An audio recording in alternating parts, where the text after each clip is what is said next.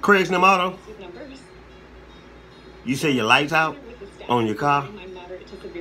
Okay, look, before we go into all of this professional details that I have been equipped with throughout the years that I have been working on automobiles, I just got one question for you. You say your lights on your car ain't working. Did you pay your light bill?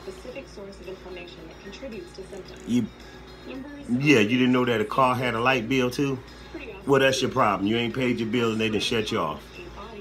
Yep. If you need somebody's name to put your car lights in, you can call my boy Craig.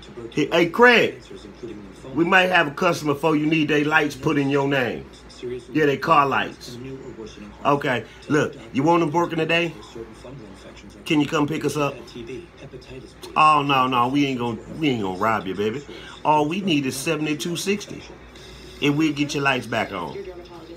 In a lease or something like that. Thank you.